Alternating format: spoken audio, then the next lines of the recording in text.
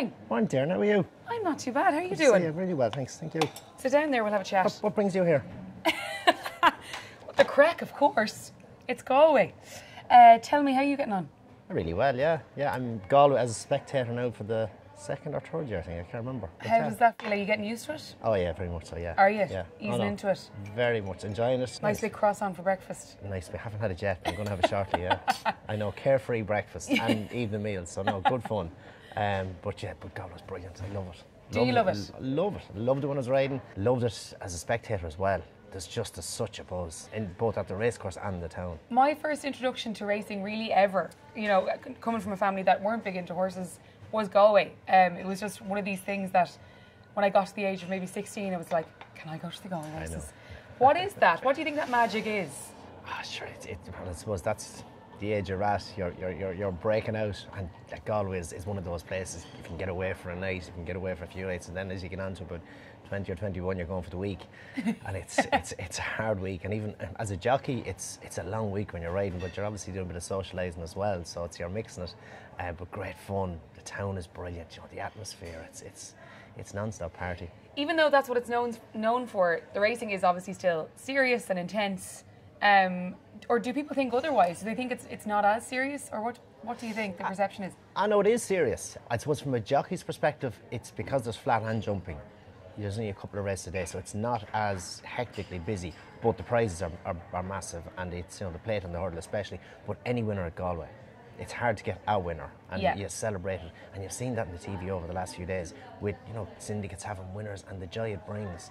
People long to have a runner at Galway, and then to get a winner is brilliant. So to be here, get a winner, to win one of the big ones, I hate to bring it up, but I've heard you never nabbed the Galway plate. Am I right in saying that? I know. Yeah. And would you put on the boots again and go out? No. No, thank you. Never even mind close. I was third one year. That was the best I did. Okay. I know, not even remotely close. I had about 20 attempts. But you did have a good few successful days here. Oh, I did. I had lots of winners here, which was great. As I say, it's hard to get. There's only about 18 jump races for the week. Okay. So it's not. You don't have that many opportunities to get winners, and that's why it's just such a buzz to get one. It's like it's a mini Cheltenham in ways that way. Is it? Would you describe it as that? Oh, it is. It is. When Punchestown is over, everyone looks forward to Galway. That's the next big one. Like you have Killarney and those meetings, and they're brilliant.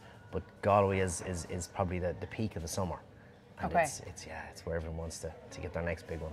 Obviously, you are and always have been here in a work capacity, but do you get to soak up the buzz of Eyre Square, of the city as well?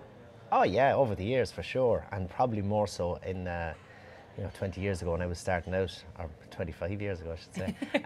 There was probably a little bit more tolerance to the sociable side of it. So gotcha. That's really changed, has it? It has, but that's changed in all sports. Yeah. Rugby, golf, everything, you'll see that. So it's different, and it's right too. And I rode until I was 40, which was brilliant. And it probably wouldn't have happened if things hadn't settled down a bit. So. What do you mean by that now? Elaborate.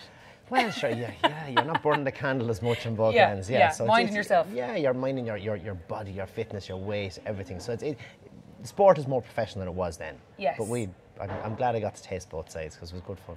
Your family are with you this week. Is that a tradition? Would you always have brought the kids along as well? Yeah, definitely. Yeah, I've stayed here in the Connacht for years. Brilliant hotel for kids, fun. Kids club and swimming pool and everything, so they've always enjoyed it. You'd probably go up and down. When I was younger, you'd have stayed for the whole week, but then as more going on with kids and whatnot, you'd travel up and down Monday, Tuesday, and maybe stay a couple of nights and go back again. So it's a long week. Yes. But it's great. But worth it. Oh yeah. Worth the madness.